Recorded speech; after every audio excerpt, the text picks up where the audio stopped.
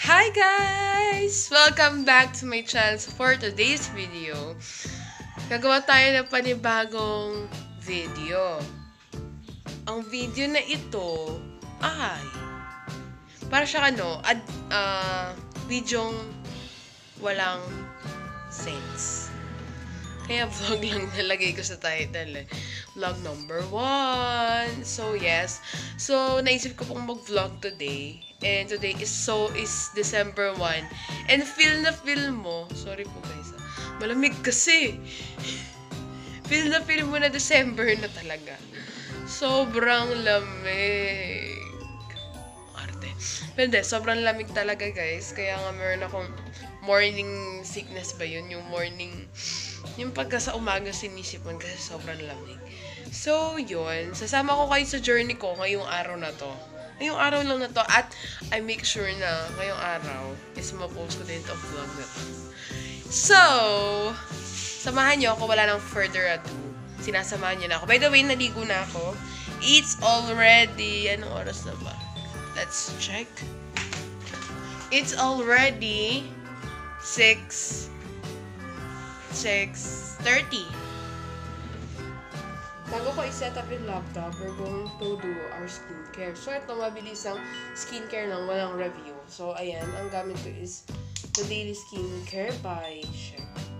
And this is the You Give Me the Peels Toner.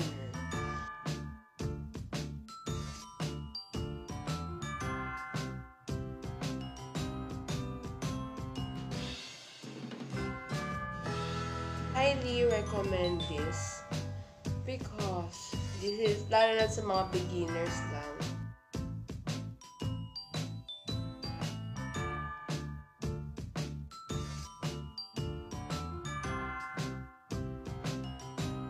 Mukha ko kasi this is my first time to use skincare product.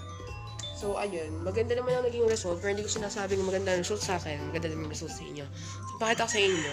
Lamig talaga. So, ayan ayan. So, ganyan siya. Shining siya pagka ganyan. Wait lang. Ayan. I mean, shiny siya. Pero, ayan, no? Diba? Maayos na siya. I-set up na natin yung laptop. So, paano ba i-set up natin yung laptop? So, first things first. Diba, wala nang laman tong keyboard ko. Actually, hindi naman siya walang laman. May vacant space na siya. Bago ko siya i-set up, I make sure na nilalagyan yung ilaw ko. Yes. Hindi ko sure, pero alam ko, hindi yata preferred na magkaroon pa ng ring light. Pero, dahil nga yun sa, blue light ba yun? Kaya hindi na preferred na magkaroon na pa ng mga ring light. Eh, kaso guys, wala lang. Parang, hindi kasi maganda yung lighting dito. So, yung laptop, nandito lang yun sa ilalim ng table. Kukunin lang natin siya. At ito yung laptop namin. This is Dell. This is not a high-end laptop, ha? I really try my best to use my backup, pero parang hindi ako kampante na backup yung ginagamit ko. Mamaya, maglilipat tayo ng... So, most probably, standard definition ba yun? SD lang yung quality ng video ko. 720. Actually, wala pang 720. So, yan. Nag-open na tayo ng laptop. Pero, I make sure na tuwing hapon or tuwing papatayin ko to, full charge na siya. Kung hindi siya full charge, ipa-full charge ko siya. 11:11 haul. At ito ay isa sa mga haul ko. Napakadami ko na pong binili sa Shopee. Pero hindi ko siya sasama ngayong vlog na to. Pero I make sure na this December, lahat ng pending video ko is ma-upload ko na siya. Parang gusto ko nga din guys i-upload yung last May 26 ko yata yung shoot. Kasi, nung panahon na yun, impersonating YouTube, Filipino YouTube vloggers. Tapos yun, hindi naman sa I copy. Hi! Huwag mo kalimutan mag-subscribe sa akin, like main channel, Lloyd Cafe Cadena, to my second vlogging channel, Lloyd Cafe Cadena Vlog. At para ma-update kayo sa ever upload, click my notification bell, notification button at subscribe button para buwaga na! Gusto mo yun? Gusto ko yun. So, ayun. So, sasama ko kayo sa journey ko ngayon buong maghapon. So, maghapon lang, hindi kasama na yung gabi.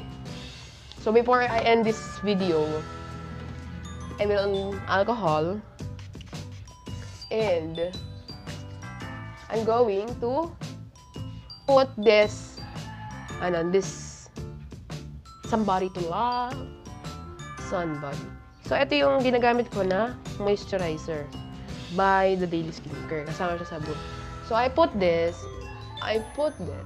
By the way, nakagawa na ako ng morning routine ko sa TikTok. I mean, hindi morning routine. Morning class. Pero wala kasi akong, ano tawag dun? Wala akong ganong followers doon. So, ayun. Hindi naman siya, wala nga nag-like na. Okay lang. Pero yun yung setup ko noong dun ako sa loob. Sa loob kasi, alam niyo guys, pag sinarado na yung pinto, pareha sa pinto, parang soundproof na siya ng konti. Mga tumatahol, na-reduce yung ingay. Pero syempre, maririnig pa rin kasi hindi naman yun ginawa para maging soundproof talaga. Pero dahil sa mga rubber, syempre, pagka na-compress yung isang bagay with rubber, hindi na pumapasok yung sound wave. Yes. Yeah. So, ito yung papakita ko sa inyo.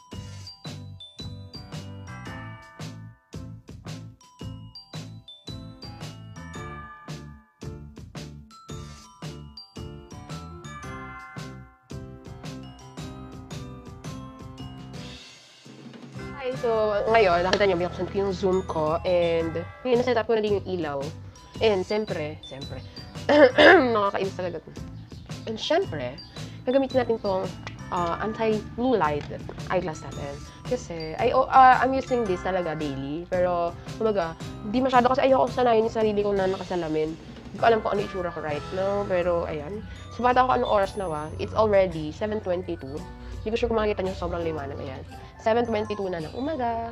And, we just wait. So, nag-join na ako ng meeting namin, which is, syempre nakalimutan ko. So, in case na nakalimutan ko kung anong meeting namin ngayon, I have shelves here underneath, pero hindi ko na ipapakita.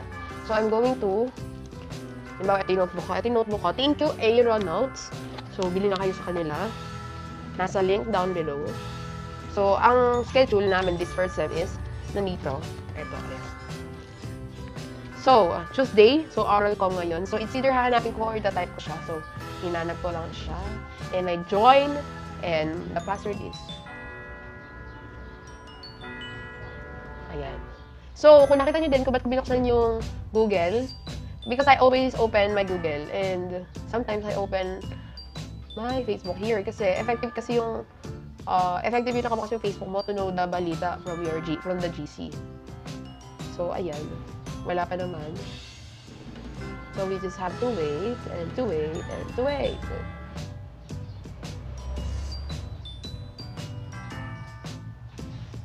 Ayan. Just wait and join me on my class.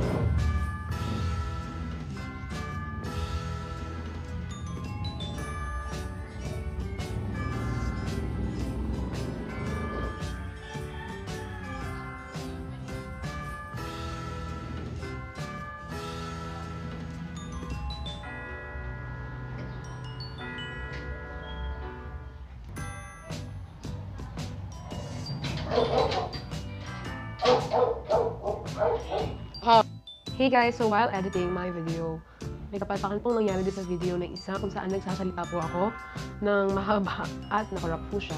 Attention na guys!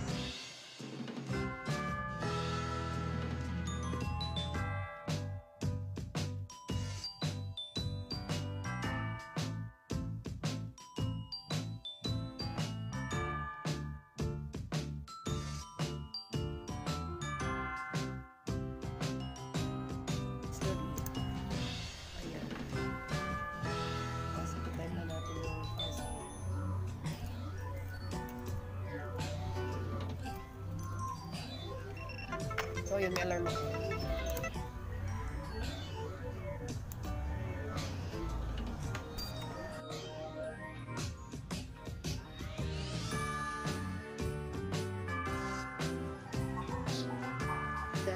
work mo kung size.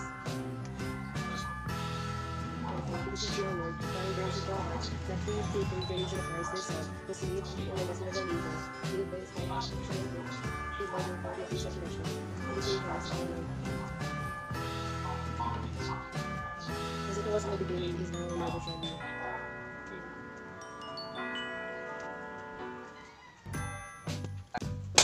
Hey guys! So it's already past 1 na, 1:04 na. So sana nakikita nyo guys. So medyo naging better na yung voice ko kasi hindi talaga ako nag-electric fan and malamig pa rin.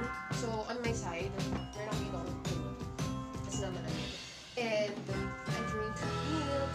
And for now, I just drink milk and watching movie, Netflix. So yun na, pampalipas oras. Tapos maya-maya, pagkatapos ng balik after ng class talaga, natutulog ako kasi my mind needs sleep. Siyempre nga naman sa buong araw mo na papahinga, papahinga ako ng slight lang, nap lang, mga 30 minutes, 30 to 45 minutes na nap. Nap yun. Ayun, nap lang. Tapos, pagkagising ko, tsaka ako gagawin lahat. May assignments, kung may project, lalo kung productive ako. And ngayon nga, is nag-edit ka ng video. So yun lang guys, so keep on watching. Hey guys! So welcome again to this video. So ang galing nyo, nakaabot na kayo up at this point of my vlog.